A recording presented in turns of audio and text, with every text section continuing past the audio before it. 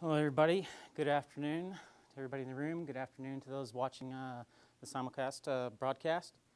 My name is William Ferguson, but before I get into my background, I'd just like to, I am one of the last presenters other than the other presenter with Bells currently presenting.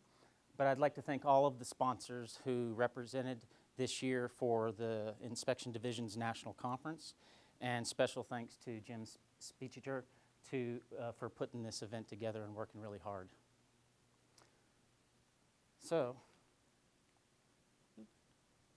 before I get into the company where I work today, I used to be in the military, the United States Air Force, as a meteorologist, observer forecaster apprentice. And I had the fortunate opportunity to get stationed in my first assignment in Florida, Patrick Air Force Base, in support of NASA operations. Wonderful. That's when I first got into data and systems and how they relate to each other in pulling information to make decisions. Later on down the road, after 4 years of service in the military, I started my own business for about 1.5 years in the gaming industry. Made a few bucks here and there, but I really wasn't ready to go into business for myself at that point in time. So I went ahead and decided to come back down to San Antonio, get some more skills, go back to school, and I ran into this company. At the time, they were Kinetic Concepts. We're now owned by a private equity firm, and the two business units are Kinetic Concepts and Cystogenics. I joined them in 2002. Kinetic Concepts does negative pressure wound therapy. It's basically a device that applies negative pressure wound therapy through a tube to a disposable device to help aid in the closure of open wounds. Our other company, Cystogenics, supplies different disposable products for the wound management arena. So this here represents a product innovation release over time, and I joined the company in 2002. If you notice here, we launched our first NPWT system back in 1994. And when I was hired on with the company, I started out in the NCMR area, which is the non-conforming material, where all of the rejected parts come from the line, incoming inspection and whatnot. Didn't have any processes. We had processes in place. We didn't have really robust systems in place. And shortly thereafter, about a year and a half, they said take over final and incoming inspection. So I took on that opportunity, and I was able to have that opportunity to develop all systems in those areas, in CMAR, incoming and final. And I learned a lot through that process. And through time, as you can see here, the volumes of products just exploded.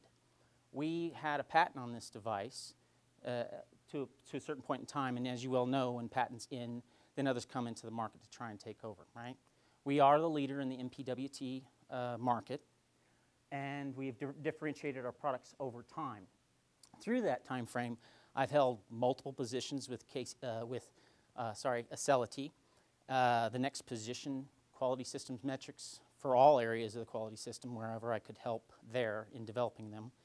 Then they moved me into Kappa and project coordination. Had 12 years in quality assurance, 13 years in quality assurance. And then I decided, let's go over to the IT department. So now I work in IT QA for the past 3 years, and primarily responsible for software validation of our GXP systems, non-product software. All right. So, brings me to my topic today, systems development for effective inspection and test. Throughout that time frame, I remember I came to San Antonio to go to school. I was going to school full-time, working full-time through that time frame, and I was on a mission to get as many certifications as I possibly could. And it was primarily to become more marketable. But what I didn't realize at the time was I was getting a breadth of knowledge in multiple areas to help me get even better over time. Through time with the company, they allowed me the opportunity to develop, validate, and implement these same systems, inspection and test, in 4 different manufacturing facilities. some global, in other outside the United States. All right, so my agenda for today is I'm going to go over a methodology for the development of incoming inspection metrics. This area is key because this is primarily where a lot of the data is generated, and then it feeds out to the other systems that are connected. I'm going to talk about, as Rod and Robert talked about earlier, metrics-driven requirements around efficiency and effectiveness. That's where we start in developing requirements. I want to talk a little bit about those feeder systems for incoming inspection and the explanation and interactions with incoming inspection. Keep it high level, can't give all the secrets out, but I will give what I can today.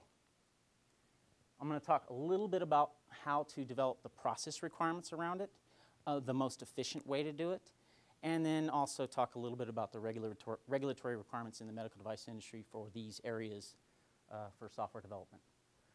Talk a little bit about managing the approved quality levels and risk, and how the data will feed into quality engineering to help them make their decisions. Then I'm going to talk a little bit about cost-benefit analysis. Not every company out there has unlimited resources, all right? So we have to sparse our data and pick and choose and prioritize those problems we want to go after. And then I'm going to talk about a few new technologies that are out there that companies are implementing today, some technologies that we have implemented.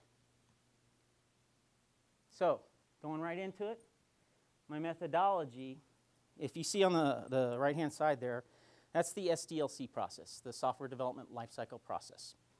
And this area right here, requirements analysis, design development, I think is absolutely key. And when I was in Kappa, if you didn't get a problem statement right, then when you went to do your effectiveness check later on to see if that problem got corrected, you may or may not have seen a result that you were looking for. So, in my experience, start asking yourself, what do you want to measure for effectiveness and efficiency? And then actually construct those graphs and charts, because it will help you write those requirements so that IT can give you what you need, and also give them examples. Generate those requirements, as I just stated. And then I'm going to go into generating the process and regulatory requirements, utilizing process flowcharts, but give you a little twist on how to do it a little bit faster and better. And then I'm going to talk about developing the system and the procedures, and then testing the functionality and going live ultimately. All right? Standard metrics, right, that are used at the high level for effectiveness. In my industry, most companies, unless they have larger volumes like the auto industry, will use either percentage quantity accepted or percent quantity rejected. I prefer percent quantity accepted. It looks better on a graph when you're pushing it to management. 96% acceptance rate, maybe 4%. It just looks better in my opinion, but either or can be obtained. Then we have parts per million. It's simply the total quantity rejected, obviously divided by the total quantity accepted, multiplied by a million, as most of you in the auto industry already know this. And then another one, very low number of volume of parts. Percent shipments accepted could be also used, or the inverse, percent shipments rejected. So, and it's a busy slide. I'm not going to go over everything here. The point is, all of these fields here, what I've learned through my implementations at Celity, as well as my research in the American Society for Quality body of knowledge, every one of those fields are necessary to get that efficiency and effectiveness measure. Now, there are a few other fields that I'm going to talk about that are not necessarily related to that, but they affect either the efficiency and effectiveness of those processes. So what I did was, to put this slideshow together, I put those fields in Excel, and I put some bogus data in there, and just to show you how you would come up with those requirements. A lot of folks, believe me, when I've implemented, have to come back around and say, I need this data, I need this chart, after they implement just the system itself. And it wastes additional time and money. So in this chart, it can be simply seen. You can start seeing the trend, what's changed or improved. Note this is a cumulative number, all right? I've also noticed that, you know, you got to cumulatively add this up over time to be really effective, not month to month. It doesn't work in the long run from a superb preventative action or corrective action to be put in place. All right. Then you drill down to the component level maybe and look at the reject rate there. Now, is that enough information to help out? What has changed or improved? Maybe not necessarily. So you have to have that data in place to maybe drill down at a supplier level, comparing different suppliers. If you see on the left, supplier A issues starting to rise in the latter half of the year. And on supplier B on the right-hand side, they must have had a problem maybe on a first article inspection, you know, a first lot shipment, and then they've been improving over time. The point is to be able to break that data down to be able to help quality engineering and engineering make their decisions, and even purchasing to source the parts. I know this is a very high PPM because I just wanted to show this slide that you can take the same exact data that I input and calculate the PPM, obviously. If anybody has a PPM of about, you know, what is it, 400,000, I don't think they'd be one of your suppliers in the auto industry. But the point is, you can overlay suppliers on your graphs and compare them, and give these requirements to IT to make sure that you can drill down. All right, let's go on to efficiency. Efficiency is essentially monthly days to inspect. You have all these entries by the inspectors, and you have to aggregate them and average them out. That's pretty much done through the receipt date and the end inspection date. All right. It appears on this particular graph that things are getting better a little bit over time. Of course, you can do control charts on it too and feed it into engineering. Are we really getting better? Is this enough data points? So you can drill this down even further in looking at each inspector's entries and their averages. But does this give you all of the information you need? Not necessarily. But it appears right here that Inspector D is doing 3 days on average, and then we got Inspector B doing about 4.5. Why? Right? So then you drill it down and start looking into the total number of shipments maybe by inspector. But that's not necessarily always the case. You got, again, Inspector D, he had, or she had, a better average. Does it make sense? Or sorry, this guy had a better average, but this doesn't. He inspected more. Why? Well, is it significant? At this point in the game, you don't know why. All right.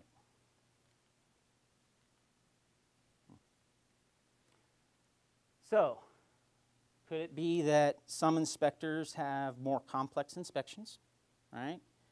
And or not as many samples on average to inspect? So if you truly want to measure inspectors, it has to be a homogeneous measurement, where maybe you assign an inspector to the same type of products throughout a month to see if there's training needed, possibly. It's usually always process issues that affects efficiency than anything else.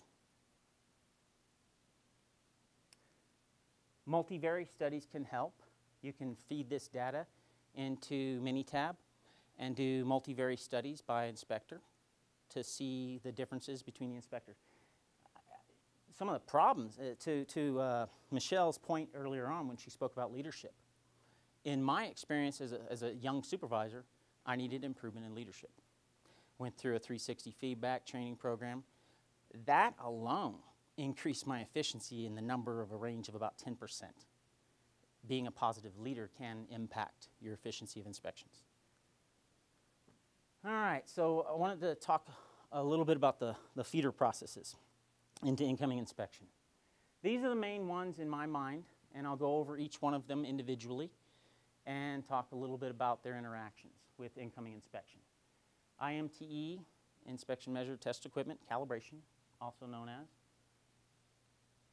So from my experience, if the calibration ID is not entered on the actual inspection record, and later on down the road, when somebody comes to you and says, hey, that instrumentation was out of calibration, in my industry, the scope of what was inspected needs to be documented, right? So if you don't have that calibration ID integrated into the system, it's going to be costly to go and do all the queries and then look at every single thing from X date to Y date that an inspector inspected. Just about every implementation or people that I network don't have that integration in place today. All right, so an example requirement, the system must be able to report what product was inspected by calibration ID. That includes the lot batch numbers for the components and the dates for the inspection. It's a simple requirement. The system must also have to have that report that shows what finished goods users, where they entered components that were consumed on the line as well. The process, as I stated earlier, should have the calibration ID on the inspection record. It's not required, but if you want to be more efficient in your process, I highly suggest it.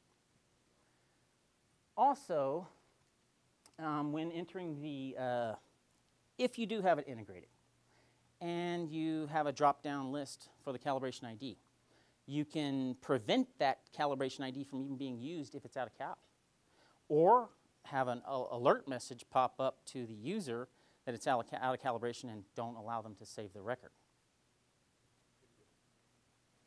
Okay, next area is non-conforming material. I love this area. Very intricate process overall. NCMARs feed into inventory, purchasing, incoming. It touches just about every area in the manufacturing facility. That's where all your rejects go. But inspection and testing operations, there's no need to inspect unless you can track and fix those problems. Metrics, the key here to segregate incoming inspection, simple stuff. You know, you have a field value for a non-conformance source of incoming inspection. It allows the supplier quality group to segregate their issues and working with suppliers, SCARs, et cetera, as opposed to engineering. That is if the non-conformance reason is a supplier reason. Okay. Another good integration, if your system is not doesn't have a fully integrated NCMAR system, or it's not an enterprise system that has incoming inspection and NCMAR together, integrate it or plan to feed it into an NCMAR record to reduce the inaccuracies of manual entries from the inspection record, and it increases the efficiency of the process, reduces time to get it done. Both that incoming inspection average turn time that I talked about, and also NC processing time.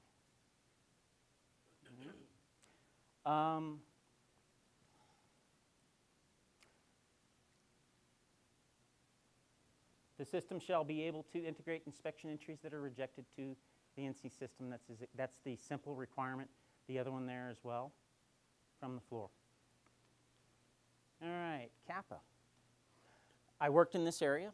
I know what they need and want. I was assigned well over 200 CAPAs with a team of engineers to work those CAPAs down, and we needed data from that area a lot. And in the incoming inspection area, the metrics were mostly ad hoc in nature. Acceptance rates by component and things like that would feed into a failure investigation form. Always in that form, usually. However, the CAPA process really goes after the NC data associated with the causes of the rejections in incoming inspection. No direct integrations with incoming inspection because you're looking at aggregate type data on the NCR side and or the incoming inspection side. So there's no real need to integrate to CAPA or makes any sense to integrate directly to CAPA. Maybe on an issuance of a CAPA, but it depends on your processes and systems in place of whether or not you have CAPAs down to that level of detail. That would be a lot of work. In my industry, CAPAs are well documented and very thick documentation, so I would say there's really no need for direct integrations in that area. Customer complaints. Again, these are mostly ad hoc in nature, and they're usually in the form of acceptance failure rates that they want to ask for. The reason, at the complaint level, they're looking at the finished device. So unless the complaint analyst knows that it's a component level issue, they generally won't ask for information from us in incoming inspection. However, they do feed final inspection process. They put different inspection criteria in place in the final inspection to make sure that that issue may be prevented, or it depends on where that issue is, supplier or internal. Now, there is one exception to that rule. Some companies, a lot of companies actually out there today do contract manufacturing, and you'll receive OEM type product and you'll inspect it. That's when customer complaints will be interested in your area. But no direct integration because it's aggregating again.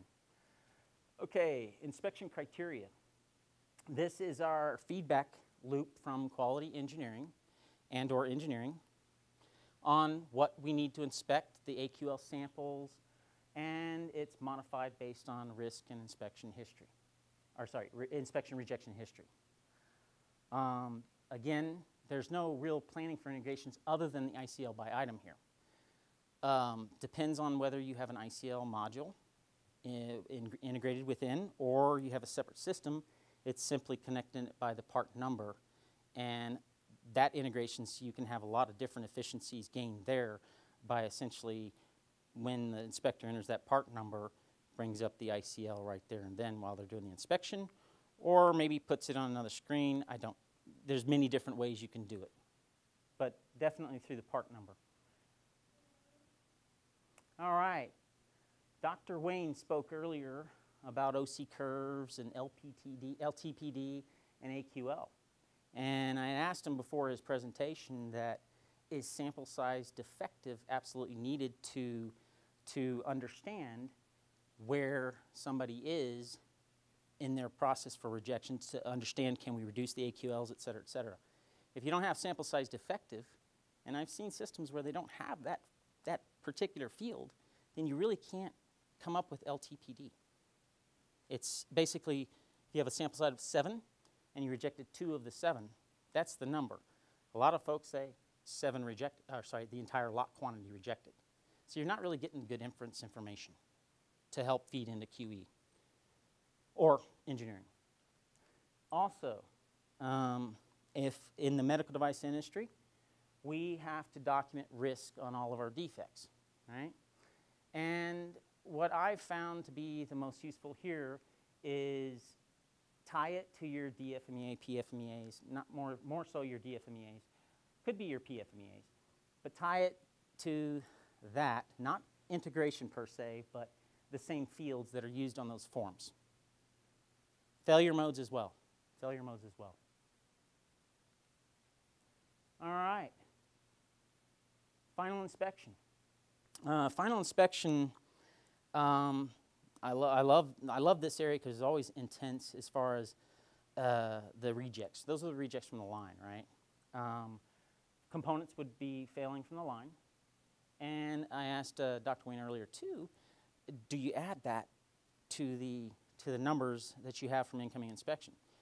He said you can do it either or, depending on which route you want to take, but of course it has to be proceduralized and documented in the medical device industry.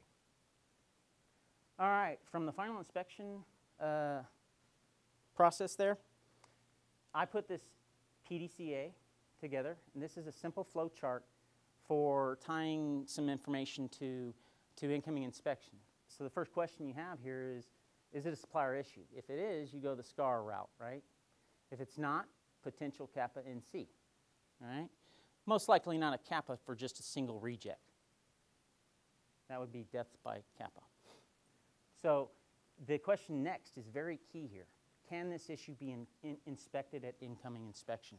In some cases, you may not have the capability to inspect the defect at incoming inspection. And let's just ask this question. Let's say yes, then the inspection criteria is updated to try and catch it at incoming inspection before it gets to the line. and then you just do a PDCA on it and measure it aggregately over time. An example for going the no route.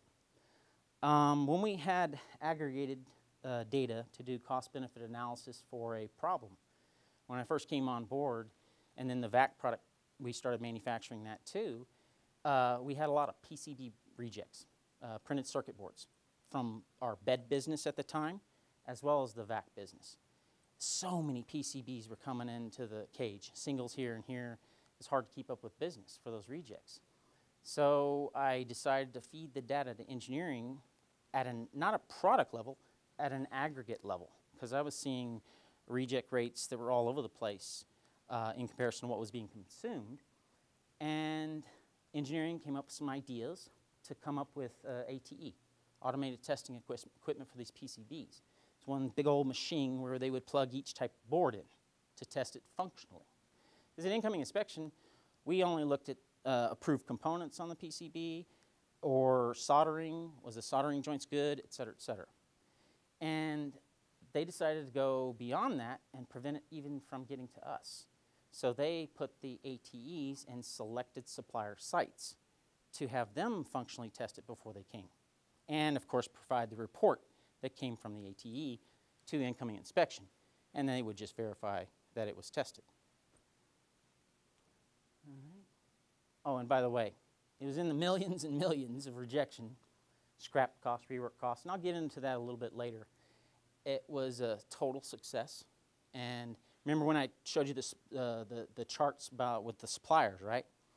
And they went down the route of trying to reduce the cost by single sourcing to a particular supplier that had the best quality and the best processes that supplier quality had audited to. All right. So, which brings me to my next topic, or my area of topic, supplier quality. This is the biggest area where it's our customer basically feeding data from incoming inspection into supplier quality. And in the auto industry, again, it's PPM.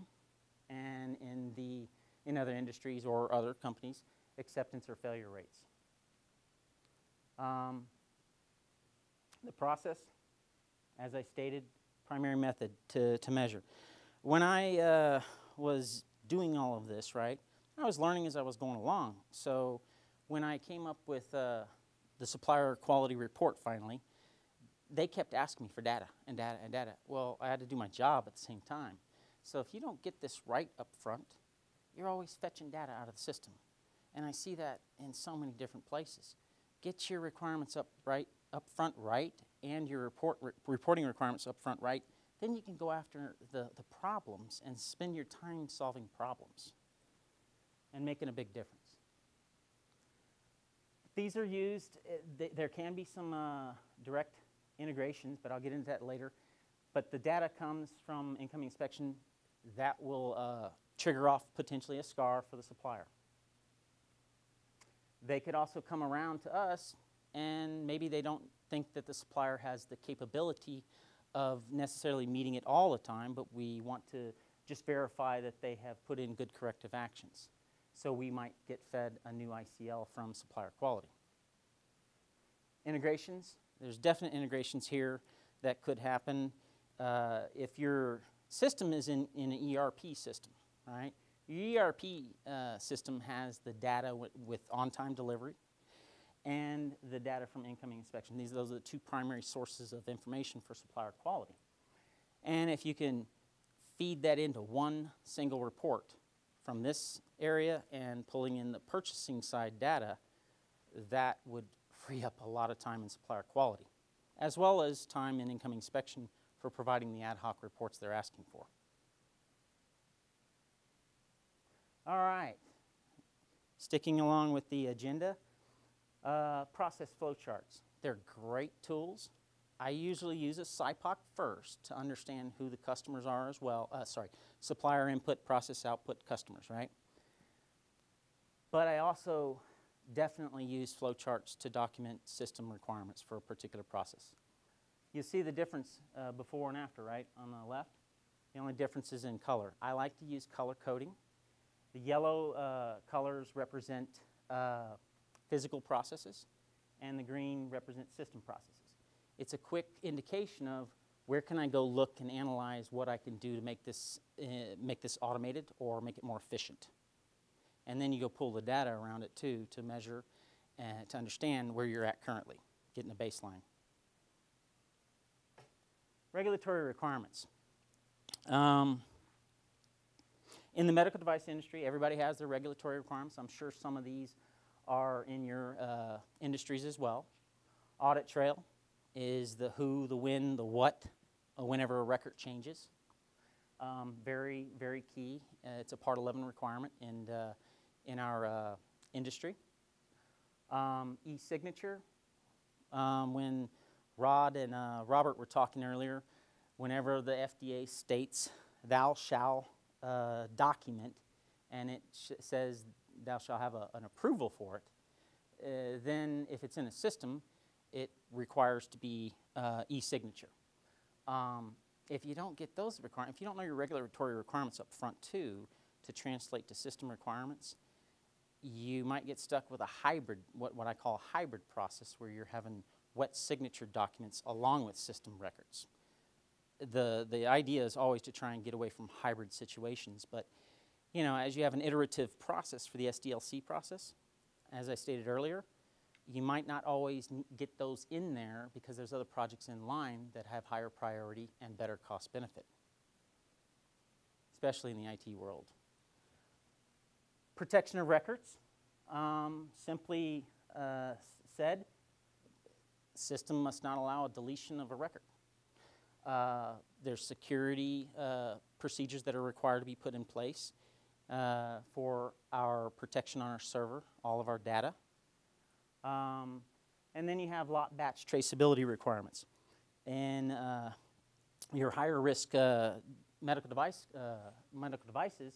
lot batch traceability is required when the product is inserted into the body, for example. Some companies are just doing lot batch traceability regardless of classification of the device because it helps them trace problems and segregate them down to the lot. All right. Product X cost of quality. So if you remember that PCB problem I talked about earlier, you can pull the incoming inspections out. How much did it cost on average to process an inspection for the components for those products? I'm talking all components that go for that product line. So you aggregate by product and put teams together and manage by product, the process owner or the product owner. Final inspection costs, you tag a number to that as far as the number of inspections going through for final. Rework costs, that's generally obtained from the ERP system. You're not going to have that in your NCMR system unless it's integrated. Rework costs come from your rework jobs. Some components that cost money are on a rework job. You can't just take an average number. Some rework jobs cost a lot more than others. Scrap cost is simply in your ERP system too. It's a transaction showing that the component was scrapped out of the inventory. And then NC processing cost. Besides rework and scrap, incoming and final and NC processing costs should, if you're the manager in the area, you should have those budget numbers and you should be able to come up with those numbers to process an NC. It's your NC administrator. That would have been my salary at the time, for example. And you take all the NCs and put my salary under there and divide it out. All right, as an example. You can add up all these costs in total and then aggregate them and submit them as projects when you come up with when the QE group or the engineering or even the inspector gives ideas. But that doesn't necessarily mean it's going to happen, right? There's priorities, as you well know. If there's a higher dollar or health and safety issue, health and safety goes first. Then your higher dollar cost improvements are next. And you get on the list. So essentially it's being reactive or preventive. When you start looking across product lines and start aggregating and start benchmarking and looking at data where you can see things that have some kind of significance in having a relationship, you can really make an impact on some cost savings information. The whole point, though, is you can't do all these presentations. You can't do those statistics and all those things without the right data. And if you can't get that data to them fast and accurate, then they may be fetching the data, or an analyst, and then you have more head count that's required to get the job done. So, other customers. Other customers that care about efficiency, inventory control. They care, their primary concern is once that component comes in the door, get through that process called throughput, all the way in, through, and out the process. So that if it's an inspection required part, they want it going fast. And then ultimately the manufacturing line obviously wants that part as quickly as possible, and they want a quality part as well. Those are your two other customers. So some of the things that you can implement to increase efficiencies. Of course, you can't implement skip lots without a procedure in place and without data to justify your decisions over time based on rejection history. And it must be documented. Both efficiency and effectiveness. We've had a lot of vendors here go over some of these different things you can improve for efficiency and effectiveness. Visual automatic inspection systems. These are where you have literature, labels, and you have a master copy scanned of the system, and you compare it against the parts coming in the door. The system does. Gets rid of the human error, and it can actually go through the entire literature a lot faster than human eye, obviously. Then you have your automated 3D scanners that can be utilized. And then I really like this one a lot. Is anybody here ERP system, SAP or Oracle by chance in their operations? Used to be. SAP, both SAP and Oracle, which are pretty big ERP systems, both have the ability to have inspection-based holds, right? Well, they don't, not out of the box, right? But they have the ability in the system to apply holds that don't allow product to go out on a sales order or go get issued onto a WIP job. This is also good for implementation for smaller warehouses where you don't have enough space. And if your average day is, 3 days, say an incoming inspection, you don't have, and then you have larger product coming in, you don't have that inventory space. So this process would allow you to store the goods elsewhere, and they ain't going anywhere from a system standpoint. All right? It's a great way to do business and make things more efficient. But the only inefficiency there is the inspector may have to go out to the product itself to do the inspection.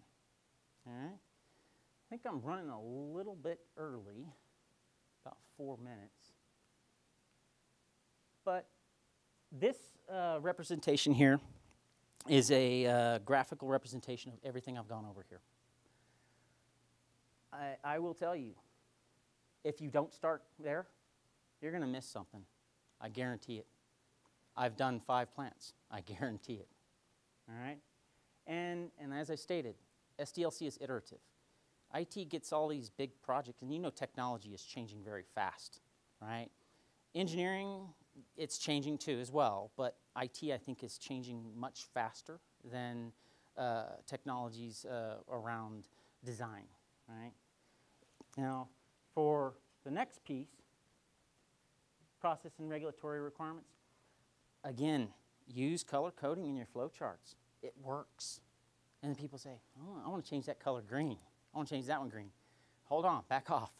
But then they aggregate all their requirements together, all their cost savings information together, go get their sponsors to help them implement that, their ideas, that is. You gotta compare it to the cost of the implementation to fix the problem against all this other pieces of cost.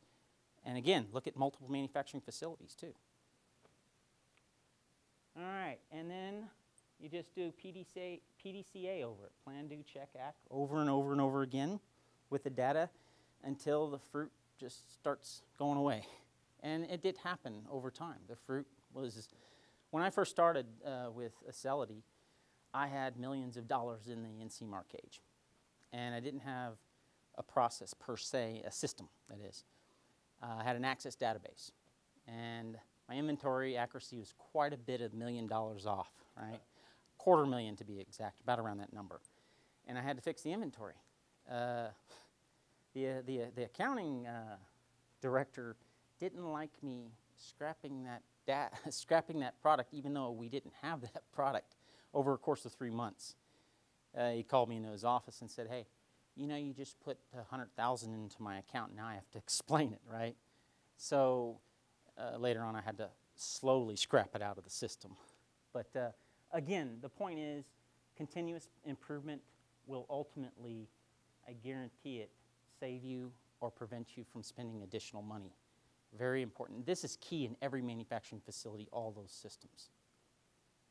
So, I hope that my presentation today enlightened you, inspired you to go back and look at your processes in these areas, your current metrics, and maybe start going around and doing those improvements.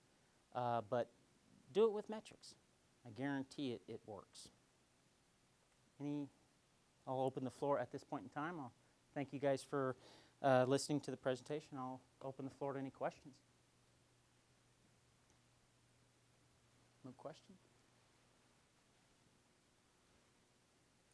Questions? No? Nope. You got a question, sir? I'm sorry. No?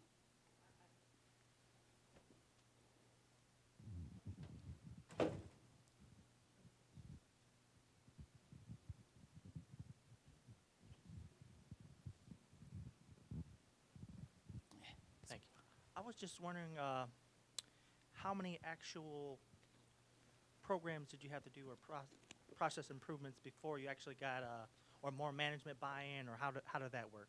Was it more like top-down driven, or with what respect, sir? To even getting the management buy-in on actually trying to do this stuff, like trying to implement the systems like this? Yeah, that it's going to be cost benefit. There's going to be or like, did you have to do a couple and then they like, oh wow, this is great question, sir.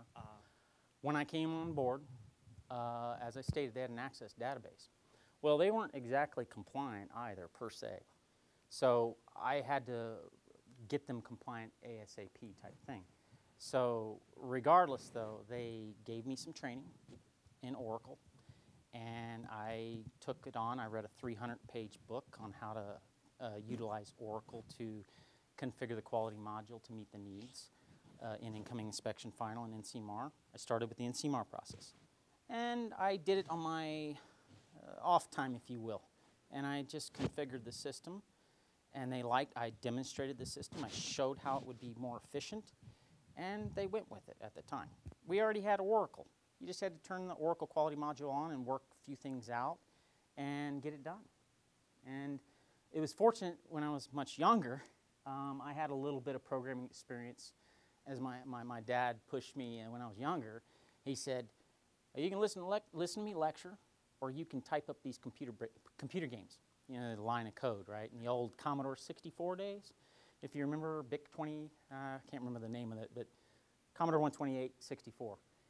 And he taught me how to troubleshoot and debug a program.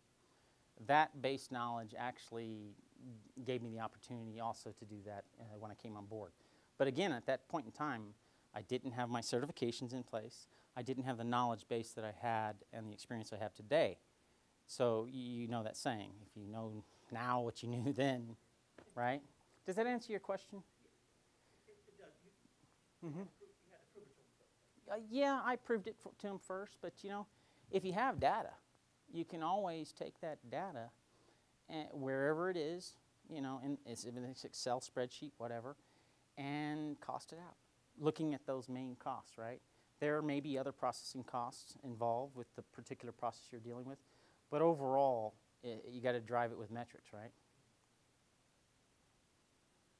I one other thought there myself. The concept of the airproofing the records if your calibration equipment isn't done, Right. it won't accept the record. Right. Those types of things. And then follow up to that, that software that's making sure that it doesn't get accepted, does that have to be validated within? Oh, absolutely. Yeah. Everything I went over today has to be validated.